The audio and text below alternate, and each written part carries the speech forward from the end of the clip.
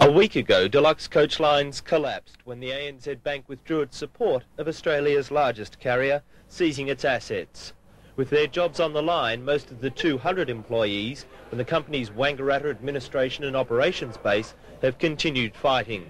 Today they travelled to Melbourne to picket the headquarters of the ANZ Bank, chanting and waving placards outside the Collins Street office.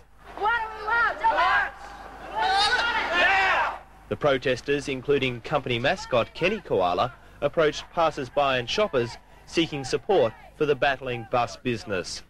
Police and bank security staff kept a wary eye on the Deluxe demonstrators.